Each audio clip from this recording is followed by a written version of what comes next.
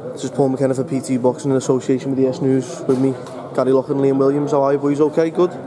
Yeah, not so bad. All good. Good. Fight week, it's to you now. You've got to get this stuff out the way, obviously press conferences and public workouts, but I'm sure you're anxious, Liam, to get in there now, and I'm sure you're more than ready. Yeah, it's been it's been a long time coming. I've counting down for a long time, so we're excited. I'm pretty sure Gary's excited as well because he knows, like, obviously the hard work we've done day in day out, and we're both very keen to get Saturday night out of the way and get a really good win. Obviously, as you just mentioned, Gary, and you've been over to Vegas for a couple of weeks, break the camp up. Has that felt sort of revitalising, in your camp, and give you that extra little bit of change and yeah, it just keeps things fresh because we've been training for like 14 weeks now. So I mean, come back and forth the gym, same gym, day in day out can be can become boring. So we went away for 2 weeks. Very good sparring, just hard training in general. So it just keeps it fresh. When we come back 3 weeks out, still had a couple of spars left, and just getting everything in place for this week. It's one of them fights where, to boxing fans, and even as John and Francis have just been saying with the bookies, they can't split them. It's sort of a pick and fight, 50-50 fight. What gives you the belief, and Gary, what gives you the belief that Liam has got that edge over Liam Smith? Yeah, it's just a case of Liam's my fighter, and I've seen the guys he spars, I've seen the guys that he's fought, even from a young amateur.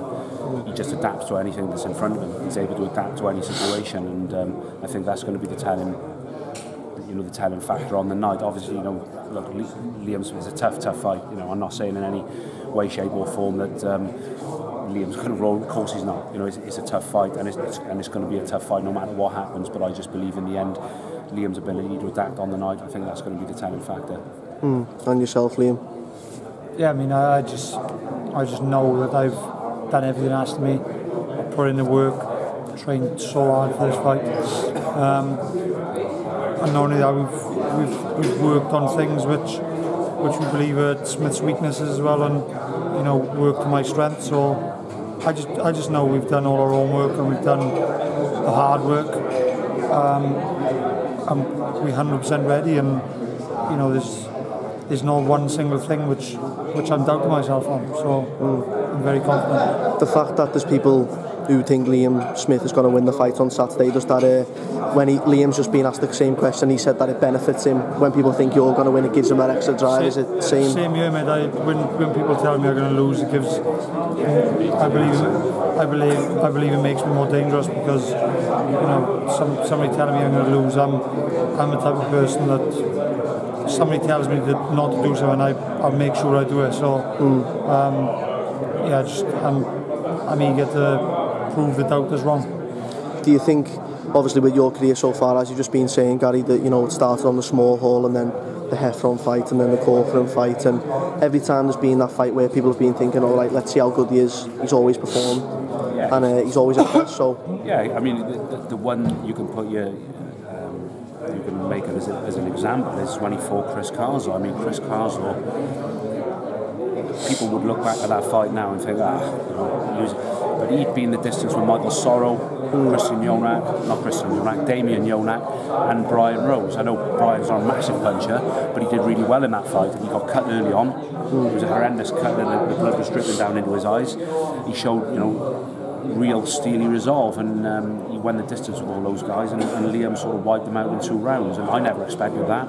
We thought it was a distance fight as well.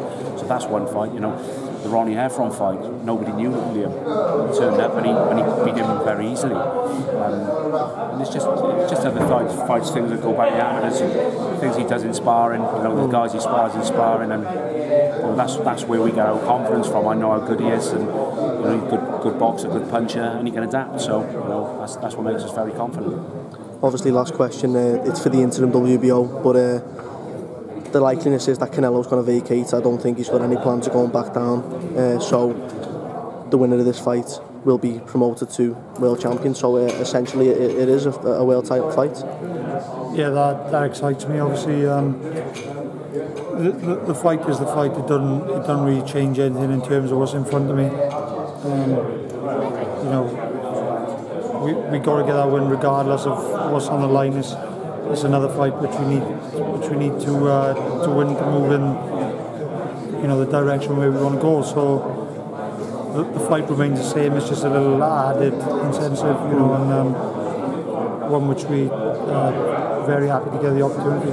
All right, mate. Well, listen, on that note, best luck for yourself on Saturday, and Gary, and I'm sure we'll catch up with you soon. Thank you very much. Cheers, pal.